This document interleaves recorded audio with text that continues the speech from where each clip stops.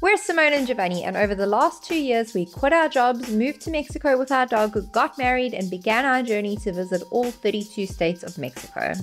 In the last episode, we shared the lakeside town of Chapala. So in this episode, we're traveling an hour north to the city of Guadalajara. In this episode, we're sharing the perfect 2-day itinerary as well as the best day trips to consider to help you make the most of your visit to Mexico's second largest city. So we're incredibly fortunate to be staying literally in the heart of Centro Historico, possibly with one of the best views in the entire city. So we're just going to show you our bedroom real quickly, and then we're headed out for our tour for the day. This was our bed for last night, and this is one of the things that we really like, which is the workspace. We have a nice espresso machine. Oh yes. It's something that I love. And we have a beautiful bathroom here. Oh yeah. And this is actually very spacious for a city bathroom. We've got a shower in there. Toilet in there, yeah, a basin, and bathrobes. Yes. Probably the most recognizable monument within Guadalajara would be the cathedral, so that's of course where we're headed first. So the Catedral de Guadalajara was actually built in 1561, so it's very old, but if you look at it, you can actually see that they've maintained it very well. It's a incredibly beautiful structure, and they actually still use it as a cathedral, so if you wanted to, you could go inside and attend a mass. So we actually just went inside the cathedral quickly to have a look, and whether or not you observe the religion, wow. In every town and city within Mexico, you're going to find a main plaza, which is what we're in right now. And basically how it's set up is there's usually what they call like a little kiosk, which is the thing behind me. And then there's a whole lot of benches. And the locals will typically come here in the afternoon and sit here and have a coffee or have something to eat, and they'll chat to one another. It's just like a kind of like a social spot. Guadalajara is the capital city of the state of Jalisco, and of course you will find the Palacio de Gobierno, or the government palace, which is quite similar to the one that you can find in Mexico City, but way smaller, and as well it's very beautiful. So something that I actually noticed is on the balconies, they've got a coat of arms, which is actually the coat of arms that you'll find on the Mexican flag. It's an eagle eating a snake. I spoke with the security guy and he said that we can get inside there. I think it's a museum now as well. Ah, interesting. Yeah. Sí. Demos toda la vuelta. Gracias. Gracias. We weren't allowed to film anything inside of the Palacio, but these are some of the pictures we took of the very large and eerie mural depicting Padre Miguel Hidalgo, who is known as the Father of Independence. We were totally taken by surprise. Number one, we didn't think we would get in here. And number two, we were like, it's probably going to be boring, but it is not boring at all. Those murals are insane. It's an absolutely beautiful building, 100% worth your time. And just across from the, what do you call this? Palacio de Gobierno, or government palace. Palacio Gobierno. De Gobierno is where you're going to find the famous pink and white Guadalajara sign. As you can see, it is a very popular photo spot. Every town and city you visit within Mexico is going to typically have colorful letters of the name of the place, but Guadalajara's got like a different marketing campaign around their tourism, so this is one of the only signs that you're going to find that's different to the rest of them, with just the pink and the white. What pink is that? It's actually almost for the road pink. Actually, I think this Centro Historico is everything like concentrated together. If you go to Mexico City, everything is like far away from each other, like sightseeing. Yeah, it's actually only like 1 or 2 kilometers between points of interest, where if you try walk the Centro Historico of Mexico City, that took us an entire day to do. It's like midday now and we're pretty much done with Centro Historico. Same price. Yeah. Guadalajara is a really cool city. I'll say again, we're not city people, but so far it's been really nice, very walkable. I'm really excited to hop on the bus to see like something outside of Centro Historico, to see what the city really looks like. We're just heading towards the Hospicio Cabañas, which actually used to be an orphan, but now it has turned into a museum. An orphanage. An orphanage, yeah, sorry, orphanage. my English sometimes is just like Gloria, like Lily. Like Lily. How do you say in English? Helicopter. At least not here. So you actually have to pay an entrance for that one. It's really not much. It's 50 pesos per person. We're not huge museum people, so we'd rather spend our time going on the bus tours. Actually, yeah, we should get one of those, my love. So we have read and heard about tequinos before. Basically, it's a traditional beverage that comes from the states of Jalisco and I believe Chihuahua. And it's actually a fermented beverage made out of corn, water, and piloncillo, which is kind of like a sugar cane. Neither Giovanni and I have ever tried this before, so we're going to give it a go now. ¿Me das uno, por favor? Chico, mediano, grande. Chico.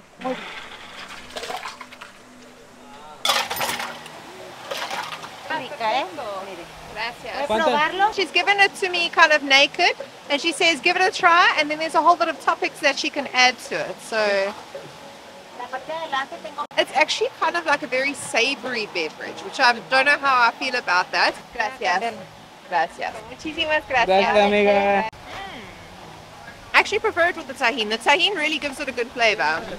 Tell us what you think. Actually has a flavor with the tajin.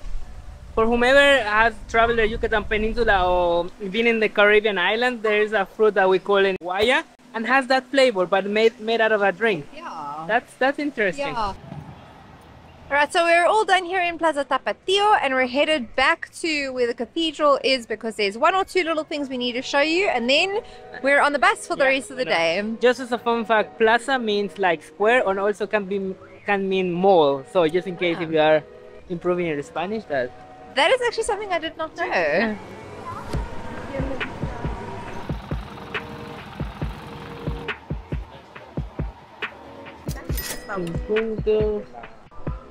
Alright, so it's just about 1 p.m. now and we're just about to hop onto the tourist bus. It's called Tapatio Tours, yeah, and we're about to take a tour around Guadalajara. Hola, buenas tardes.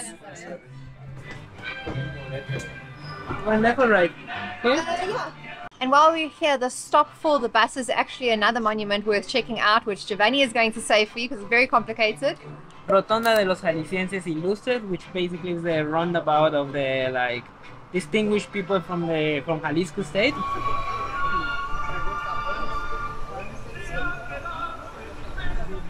The Glorieta Minerva is basically like it's kind of like the Angel of Independence in Mexico City, like the main meeting point for like celebration or even protest.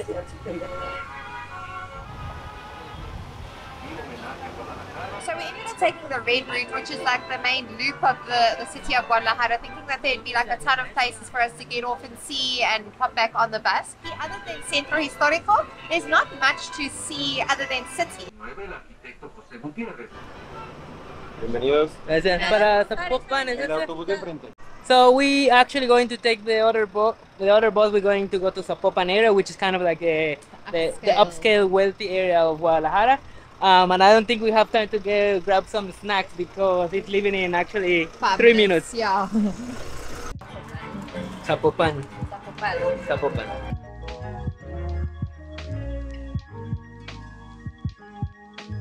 So we're just going to have a look at this beautiful parish, parroquia, shrine. I'm not exactly sure what it is. We've only got about 10 minutes until the next bus comes. So yeah, it's going to just be a quick little look. Okay, well it seems like there's going to be a wedding here right now, so we can't actually go into the... Oh, and there's the bride. Oh my gosh, oh my gosh. Okay, well since we can't go into the parish, we are starving. We haven't eaten anything since breakfast this morning, so we're quickly going to hop into this market, grab something very quickly and hop back onto the bus. Oh, we're missing it. Should we just try to grab it? Yeah, let's try grab it.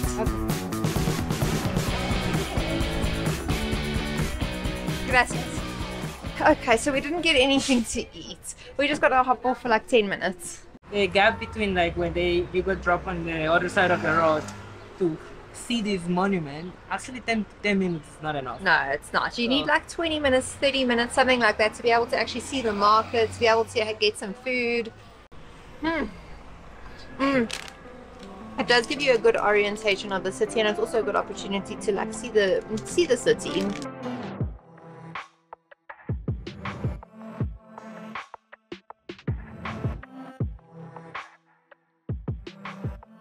Gracias. De nada, muy bien, hasta luego. Gracias. Okay, we're going to find the tree man now. Oh, and there he is, the tree man. I'm sure he's got another name, but... So he's sitting in his ear. Oh yeah. So he's not just a piece of art, he is actually like a lookout point. You can actually go all the way up It's not all the way, it's actually just one flight up. And you get this beautiful view. I mean, it's a really cool piece of art. Probably one of the more prominent landmarks to see here in Centro Historico. So we've been in contact with this really nice lady from the hotel. Her name is Vienna. She looks at our cameras and she said, just be careful if you're standing along any of the main avenues where cars can go past. Something that's actually become a big problem in Guadalajara recently is guys on bicycles and motorbikes come past and they snatch your electronics out of your hand and then they're gone, and so that's your stuff gone. So just beware, specifically if you're like along these main avenues where there's bicycles and motorbikes. Just hold on to your electronics and your valuables. Or easy, they can just run like into the other side of the road and they're gone. Yeah. Now, when we first started dating, we came to Guadalajara as one of our first international trips, and we came to this exact restaurant.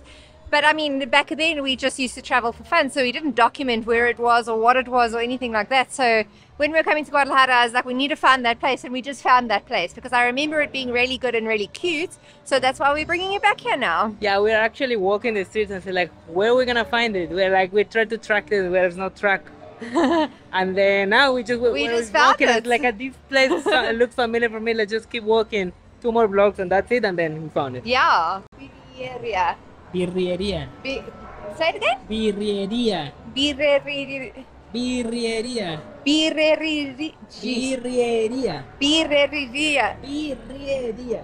Birreria. One more time. B. Ria.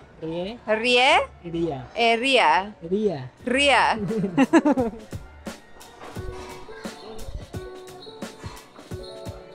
Okay, yeah, it's so pretty in here. I'm so glad that we found it. It seems very local. I haven't seen one expat or tourist here. Everyone here is local, other than me, but. Oh, it looks delicious. I got my sopa de tortilla. Tortillas. And basically it's a tomato base. You've got tostadas in there. There's cheese, there's avocado, and a whole lot of other things. I'm not sure, but I'm about to give it a try. I'm not disappointed. This is so tasty, and there's so many like textures and flavors, and you've got the crunchiness from the tostadas, and then the creaminess from like the cheese and the avo. You have to try sopa de tortilla if you come to Guadalajara. Okay, tell us what you got. I got consomé de birria, which basically is like this stew, but it's only the liquid that you get out of that. This meat is cooked with that. Okay, interesting. Because it's very rich in like fat and grease, and if you're hungover, definitely will help you to cure it. To recover. So we were just walking out of the restaurant where we just happened to notice the pictures on the wall, and Felix Gallardo and Don Neto ate here. Guys, you don't even understand. We are obsessed with Narcos, and the two biggest stars, specifically Felix Gallardo, ate here. We love you. We love. Oh, it's so good to be home. Will you open the curtain? Los dos. Yeah. Well, after a very delicious lunch / dinner, Yeah, and a very long day exploring the city, we've got something very exciting planned for tomorrow. It's also going to be a full-on day. So yeah, we'll see you then. We're taking a quick break from our 48-hour itinerary to tell you about the 5-day trip we'd recommend adding to your plans if you have more time available. The first day trip we recommend from Guadalajara will be coming to Ajijic, which is a pueblo mágico located right in front of Lake Chapala. Something we can recommend is walk down the Malecón and also do the hike into El Tepalo. Next would be the neighboring town of Ajijic, which is Chapala. This is great for a day trip, specifically if you want to take a boat tour out on Lake Chapala, or if you want to enjoy some fresh seafood right out in front of the lake. The next day trip to take would be to Tlaquepaque, which is only about 40 minutes outside of Guadalajara. There are not many activities to do in Tlaquepaque, however it is one of the most beautiful and colorful pueblo Mexicos we've ever seen. Oh, here's our friend! Hello, friend!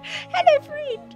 And probably the most popular day trip to take from Guadalajara would be to Tequila. It's about an hour-and-a-half drive. We've come on like a full day tour where they're taking us all around the place, but you could just come here alone and explore Tequila town by itself. There's a lot to do in one day. Because Tequila is the most popular day trip from Guadalajara, if you don't like crowds, we'd highly recommend avoiding the weekends and rather coming in the week. This is the most unique Pueblo Mágico that we've shown yet. We're actually in Sierra del Tigre, which is a mountain range, and this is actually an alpine town. Incredibly beautiful. You've got a beautiful Pueblo Mágico to walk around, and then there's also a lot of activities to do within the forest.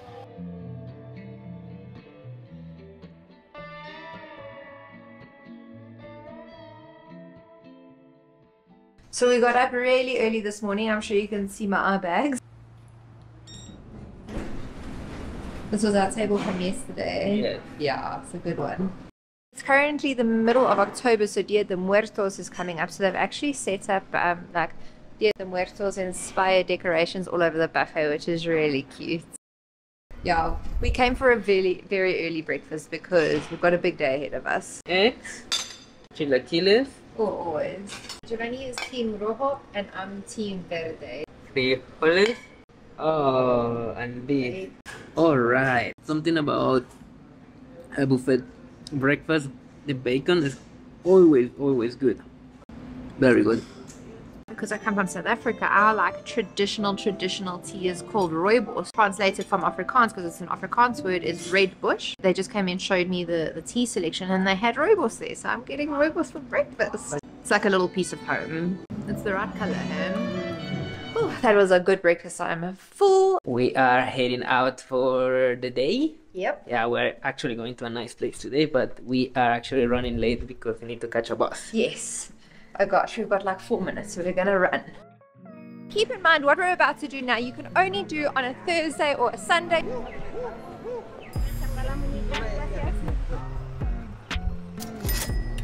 Muchas gracias. Yes. We're going on a day trip to Tonala, which is a kind of a municipality within Guadalajara. It's about 20 kilometers away. So you can of course get to Tonala by using either an Uber or by using a taxi. Both of those are options in the city of Guadalajara. What you pay for this bus tour is actually the most economical option. Yes, you do. It's more of a structured thing, so you do only have 2 hours in Tonala. But we're really just going to look at the tianguis. That's the reason why we're going there today. So 2 hours honestly is more than enough for us. We're really out of the city now and we're really like starting to see the mountains in the distance. It's actually very beautiful, isn't it, my love?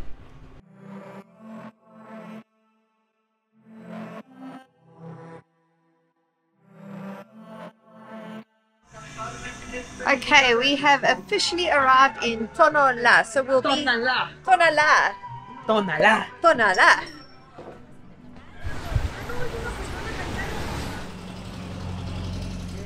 Actually, this market or tianguis dated even before the conquerors. So they've been trading in this area for a while. Yeah, and, wow. and they were establishing themselves like every Thursday. Like, that's very interesting. I heard it from the tour bus. Oh. Let us know in the comments. This in Mexico is called a tianguis. In South Africa, we call this a flea market. What do you guys call this in your country? And buy one? Yeah. What is that? Cocada, made out of coconuts. Muchas gracias. So it looks like it's grated coconuts. I don't want to break my teeth. Coconut and sugar. Can't say I would get it again, but it's interesting.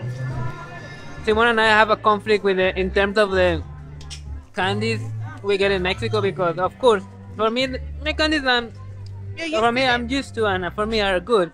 But I understand the side of Simon that the candies or sweets that they produce in South Africa are different. Amazing. And, yeah, very good.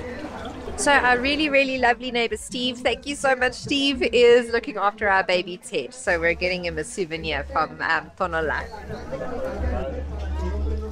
Man, they literally have something of everything here. If you're looking for food, they've got food. If you're looking for leather shoes, they've got leather shoes. You're looking for wooden spoons, they've got that as well. They've got everything here.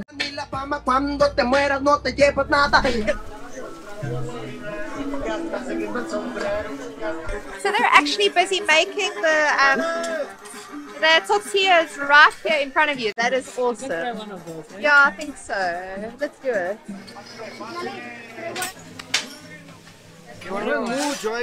As in every market in Mexico, you have to eat street food. That's what we're gonna do right now. You've also got to be aware that like street food can make you sick if you've got a very weak stomach. Giovanni and I are used to eating street food, so we should be fine. Touching wood.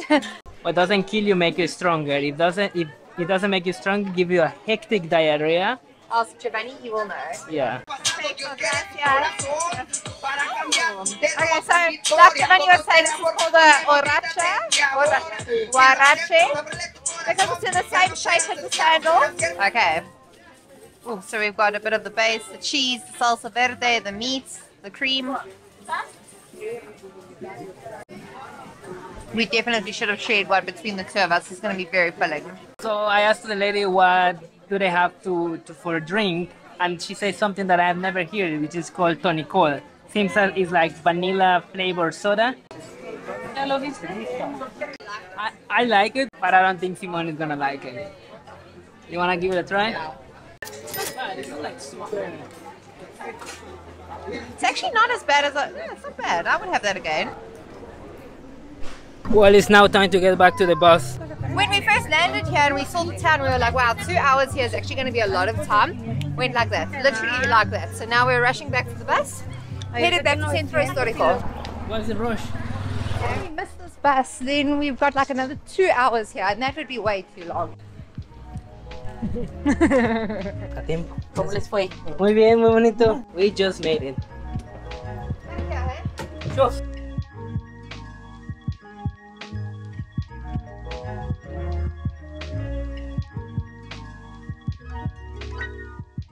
We are back in Centro Historico and about to head to our next spot, which is something I've been super excited for. Oh, we are back.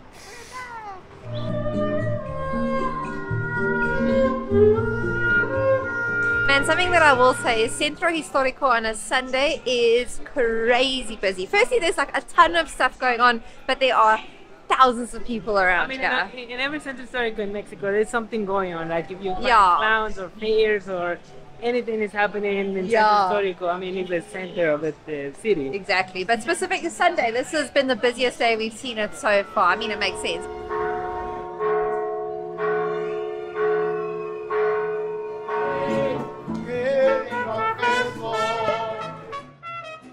So we're in our second last stop of the day, which is Mariachi Plaza, which is obviously where you're going to find the mariachi.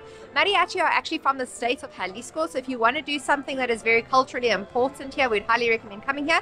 Only thing to note is this is a little bit away from Centro Historico, and we'd probably advise just being a little bit more diligent and aware of your surroundings. Typically, a mariachi band starts from 5 to 11 members, but the number can go higher. To be honest, we were expecting there to be like a ton of mariachis here. Seems to be only 2 different groups, so we're going to go choose one and get them to perform for us.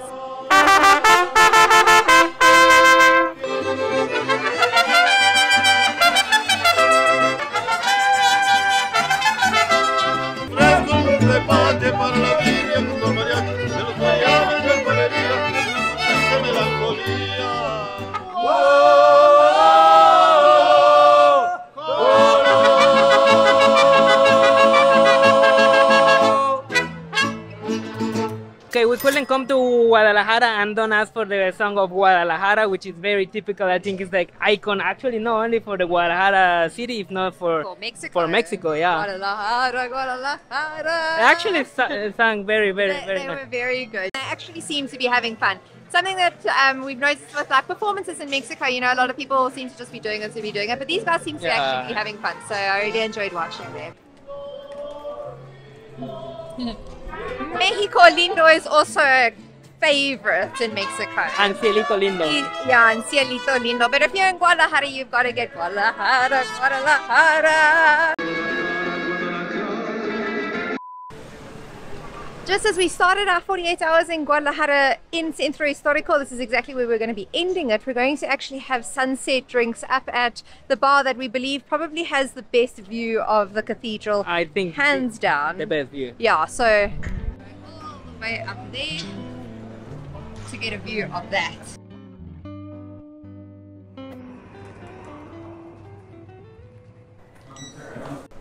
¿Qué piso va? 6. Guadalajara, Guadalajara. Just a push to the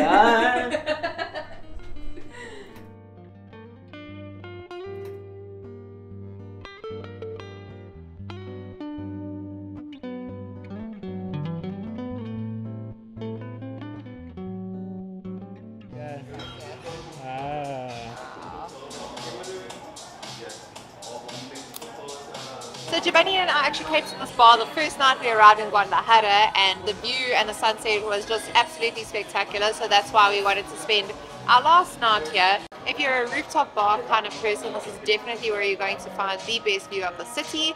Plus they've got some really beautiful cocktails. The bar itself is stunning. If you're in Guadalajara, you need to try the Minerva beer, which is traditionally from here. As you might know, Minerva Roundabout is in honor, or the beer is in honor to that. Cheers. Salud. It's a little bit like sourish. So you can taste that it's not like normal beer. Yeah.